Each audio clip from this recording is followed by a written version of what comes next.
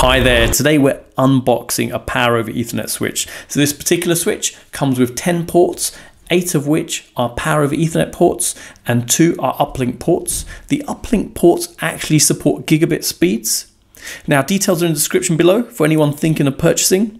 So let's have a look at what you get in the packaging. So the package itself, very plain, nothing fancy on there. Let's open it up, see what we get. We get a user manual and all the details within this are all in English, which is great. Get a power cable, UK standard, looks like it's got a fuse as well on there, and a standard cable you'd use on a PC. Okay, got some fixtures here and some pads to go underneath it if you're gonna desktop mount this, and the actual switch itself. Okay, so I've laid out all the items you get in the packaging. So let me show the fixtures you get with this. So you get 2 brackets, and the purpose of them are, if I get the actual switch itself, each side has 2 holes, and you can actually attach the brackets on each side. Let me just show, like so. Obviously it's got the screws for that as well, and you can mount it obviously onto an area.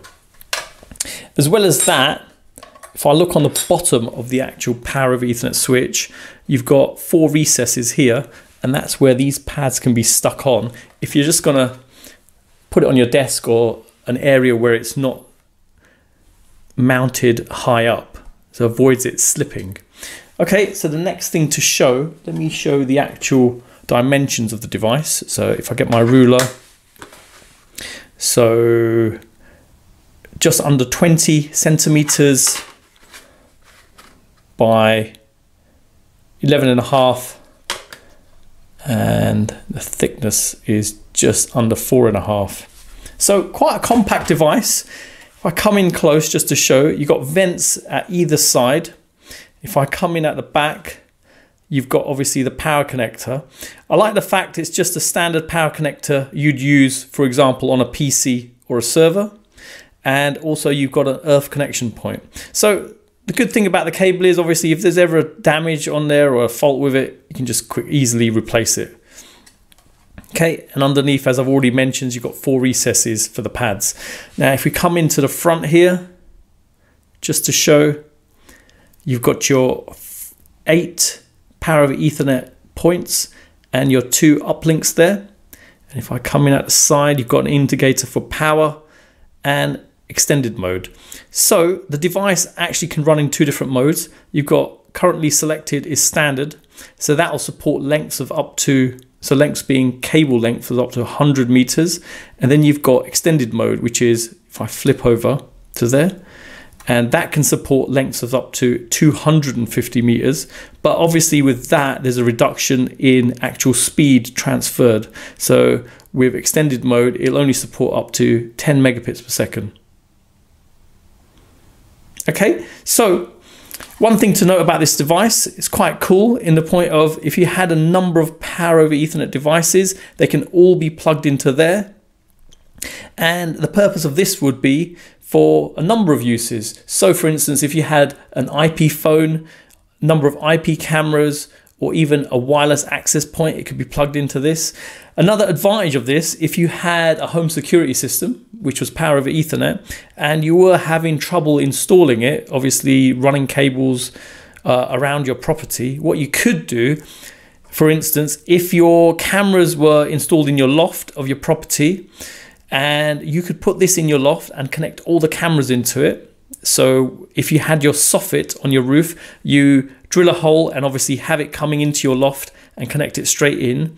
And then you can find a way of obviously connecting the uplink. So you could use one of those power adapters that can transfer your Ethernet connectivity. So that's quite an interesting use for it. Obviously it will avoid you if you didn't know where the access points are around your house to run the cables. So this will give you that sort of advantage. Okay, so let's plug this in and see what happens when you power it up. So one end of the cable obviously goes into there, plug it in, I hold it like so, and I'll plug in the other end. Okay, you see all the ports flash, and you've got the power indicator there. Okay, next I'm going to show how to use this Power over Ethernet switch. So pretty straightforward. As I've already said, the uplinks here, so either connector can be used to connect to your router or your actual NVR if you're using a CCTV system. So I'm going to connect to my test network. So this red cable here connects to my router. If I plug that in, you should see the link light come on. So next, I've actually got 3 separate cameras. So a dome camera, a bullet camera, and a PTZ camera.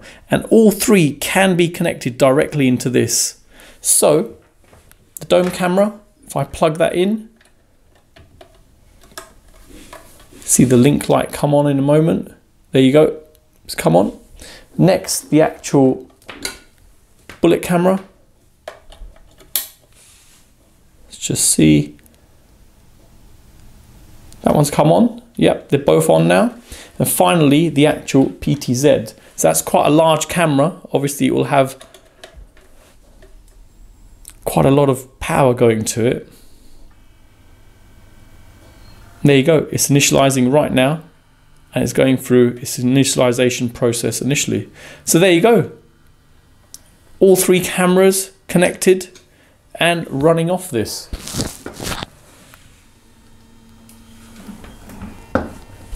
And this particular one is a 4K camera in terms of picture quality.